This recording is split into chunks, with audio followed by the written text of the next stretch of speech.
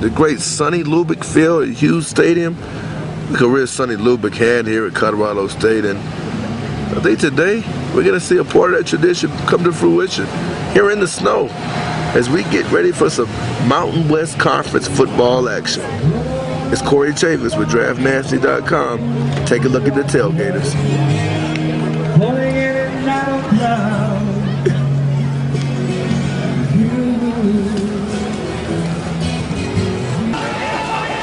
Mountain West Conference football. Get it in.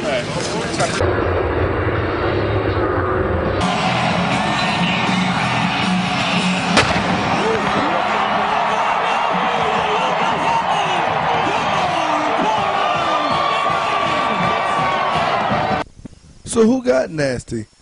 Well, there were a number of candidates, but one guy that stood out, Nick Openier. Openier, who had already come into the game with 2 interceptions, is a guy I like in cover 2. Look at the quick jam right there, and then to come up to support and try to stop the first down. Says he doesn't like to listen to fast music before the games. He looked pretty fast on this deep one by Terrence Kane. Picks off the ball, and after he picks it off, he lets everybody know, hey, I came to play, as he gives the don't throw it over here sign again. But he wasn't done. 4th and 2. A swing pass in the flats. He comes up again, delivers the blow, and Openier was a guy who got it done. But I like this transition at 176 pounds. Look at the plant and drive to be able to drive back on David Reed, the Utes impressive receiver. So much action to describe. I'll let you hear the sound for a minute.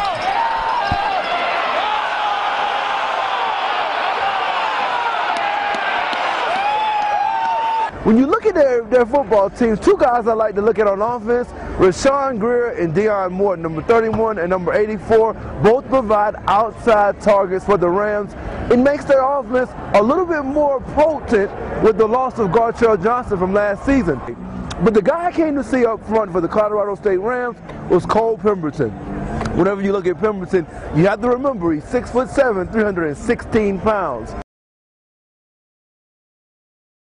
And the thing I like about Pemberton, he plays both the left tackle and the right tackle position for the Rams, sometimes changing in the middle of a series. One of the things I was a little bit concerned about when I watched him on tape last year was the fact that he had a tendency versus speed to drop his head. Pemberton has alleviated that problem thus far, at least from what I've seen in 2009. And today, he showed improved balance, he finished plays better, and although he still played with a little too high of a pad level at times, I thought Pemberton did a very good job overall in terms of being very consistent in finishing his blocks. I like his flexibility, I like his length, and I think his footwork has improved tremendously from last season.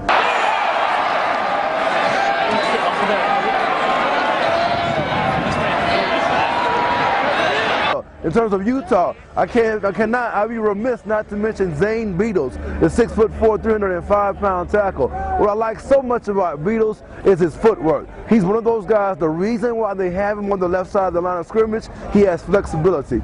I like his kick step. I like the fact that in retreat mode, he still has a base. He shows the ability to anchor, and he's nasty. I predict that he'll move to the left guard position and have a successful NFL career.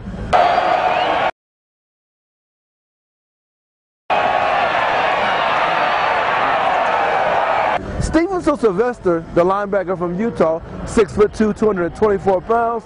Sylvester is an explosive player, but sometimes the production doesn't match the athleticism to me. Last season in the Sugar Bowl, everybody